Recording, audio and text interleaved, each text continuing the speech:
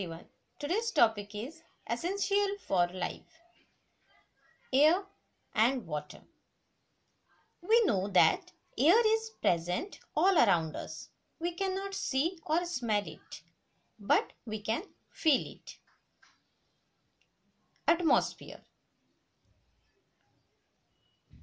Our earth is surrounded by a blanket of air called the atmosphere. The atmosphere extends up to a height of about 300 km above the earth's surface. हमारे अर्थ से 300 kilometres तक जो है वो earth surface जो हमारा atmosphere है. As we go higher in the atmosphere, the amount of air becomes lesser. जैसे जैसे हम ऊपर जाते हैं हम एटमॉस्फेयर जो है वो धीरे धीरे कम होते रहता है, लेयर जो है उसका कम होते रहता है. That is why mountaineers carry oxygen cylinders with them. वो हमेशा सिलेंडर जो है ऑक्सीजन सिलेंडर कैरी करके जाते हैं जो भी पर्वत पर चढ़ते हैं. The gravity pulls the layer of air towards the surface of the earth. We all know that gravity क्या करता है ना, अपनी तरफ खींचता है. इसीलिए जो है जो एटमॉस्फेयर है वो अर्थ के चारों दिशाओं से घिरा हुआ रहता है. In atmospheres we are going to see that there are 5 types of layer, that is troposphere, stratosphere, mesosphere, thermosphere and exosphere. So let's see the first one, that is troposphere. It is the lowest layer.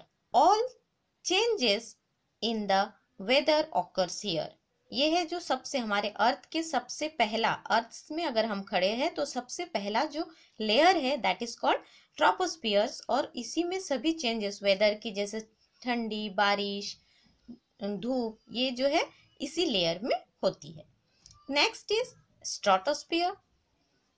Above the troposphere, stratosphere is present. जैसे ही troposphere का layer खत्म होता है वहां से start होता है स्ट्राटोस्फियर्स.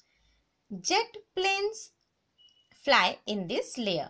जो हमारा जो फाइटर प्लेन्स है ना, हम नेवी में देखते हैं, एयरफोर्स में देखते हैं, दिस लेयर पे स्ट्राटोस्फियर में वो सब चलते हैं, फ्लाई करते हैं. Because the clouds are rare here. यहाँ पे हल्की आपको बादल जो है वो कभी कभार ही दिखेगी. Ozone gas presents in this layer. और क्या रहता है उसमें, ozone gas absorbs the harmful ultraviolet rays coming from the सन. जो ओजोन गैस का काम क्या होता है, जो सन से जो किरणें आती है that is very dangerous for us. और वो अगर हमारे डायरेक्ट हमारे स्किन के ऊपर पड़ गया तो हमारी स्किन में डिजीज हो सकती है, स्किन कैंसर वगैरह होती है.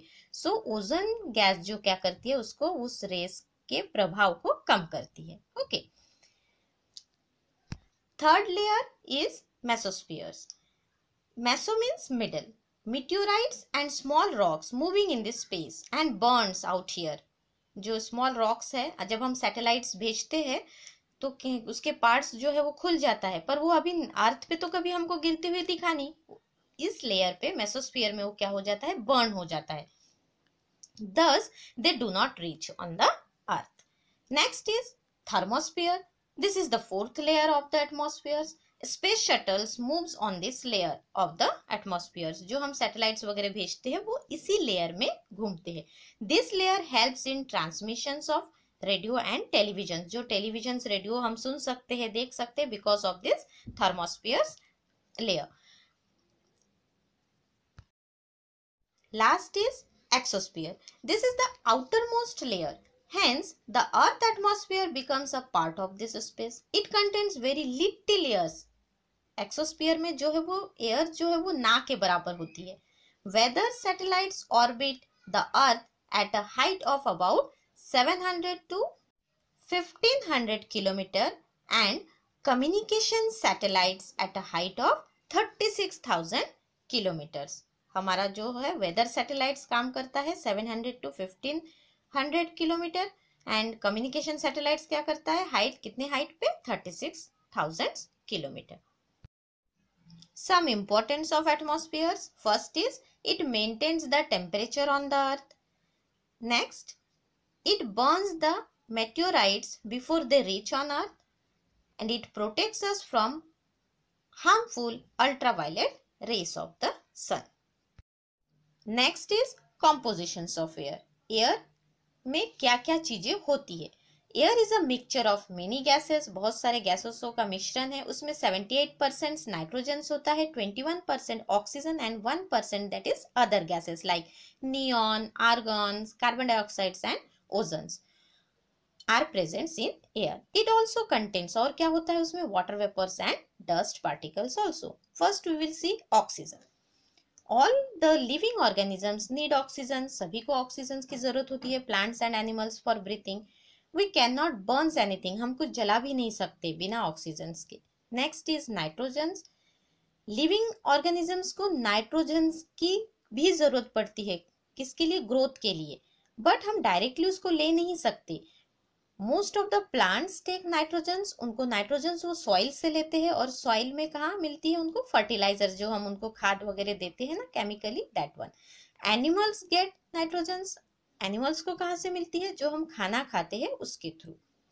Next is carbon dioxides. Green plants use carbon dioxides water in the presence of sunlight and chlorophyll to make their food. वो अपना खाना बनाने के लिए, जिसको हम फोटोसिंथेसिस बोलते हैं ना, वो यूज करते हैं क्या, कार्बन डाइऑक्साइड्स. और कार्बन डाइऑक्साइड्स किसके लिए यूज होता है, टू फॉर, अगेन हम कार्बन डाइऑक्साइड को यूज करते हैं फायर एक्सटिंग्विशर्स, जो हमको फायर को आग को बुझाने के लिए हम उसे यूज करते हैं. Next is water vapours. Water vapours are formed by the इवापोरेशंस of water.